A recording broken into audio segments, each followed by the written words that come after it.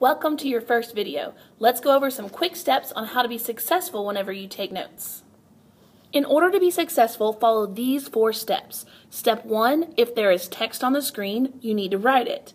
When there's a diagram or picture on the screen, you need to draw it. If you get behind, just pause it or rewind it. But remember to do a great job, because not only will this be a grade, but the most important things is that these notes will be what you use to study for your quizzes and your tests. So let's start out with a quick review. Remember that the sun heats the earth, but it doesn't do it evenly. So take a look at this picture and draw it.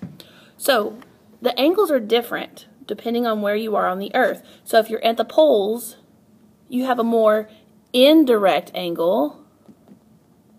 Pardon my awesome writing. And if you're right there at the equator, you have a direct angle. It's because of this uneven heating that we get convection currents. So remember, this is how a convection current works.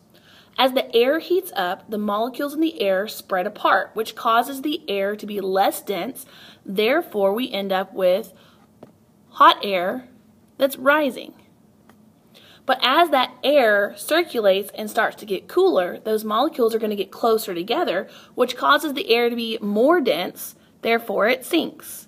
So think about density and why a rock sinks and a piece of wood's going to float. And this is why we get currents.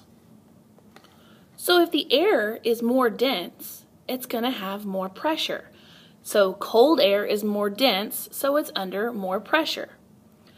Less dense means there's less pressure. So warmer air is less dense, so it's under less pressure. So if it's at the poles, it's going to be under more pressure. And if it's at the equator, it's going to be under less pressure. So here's my more sign and here's my less than sign. And it's the changes in this pressure that actually causes our wind. So the important thing you need to know about wind is that it always moves from areas of high pressure to areas of low pressure. So if you need to, think about a balloon. You blow up a balloon. If you let it go, that air which is in the balloon, which is under a lot of pressure, it's high pressure, wants to come out of it to get into the open spot where there's lower pressure. So water and air move in specific ways depending on the hemisphere that you live in. If you live in the northern hemisphere, everything's going to move to the right or clockwise. If you live in the southern hemisphere, everything's going to move to the left or counterclockwise.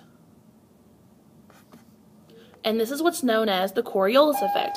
What I want you to think about is the toilet. So if you've ever heard, if you live in the northern hemisphere, you flush the toilet, look at the water, it's going to move clockwise. If you ever go to the southern hemisphere and you flush the toilet, look at the water, it's going to go counterclockwise, and that's pretty neat. So there's different types of wind. You've got local winds, which are created by convection currents that happen in these small local areas, and this wind blows over a smaller area closer to the Earth's surface, which is what's being shown in this video. Or sorry, not the video, in this picture. Global winds are caused by larger convection currents of the globe, and these winds blow across the whole Earth. Mind that awesome spelling mistake.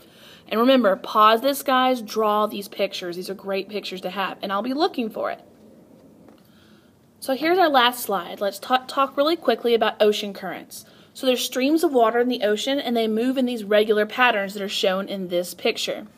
Ocean currents act very similar to the air currents, which is what we've been talking about, convection currents in the air. This is just convection currents in the water.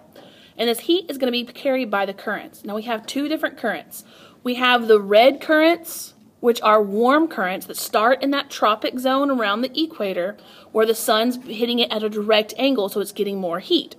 Then we have our cold currents, which are our blue ones here, that start in the polar zones where the sun's hit it at an indirect angle, so they're cooler. They don't get as much heat. And just know that the Gulf Stream is the most popular, again, little bitty mistake, is the most popular warm current, and it makes Europe have mild weather instead of freezing weather. So remember with this video, guys, stop it, pause it, rewind it, do whatever you need to do. Make sure that you have all of this down, and I hope you enjoyed this awesome video.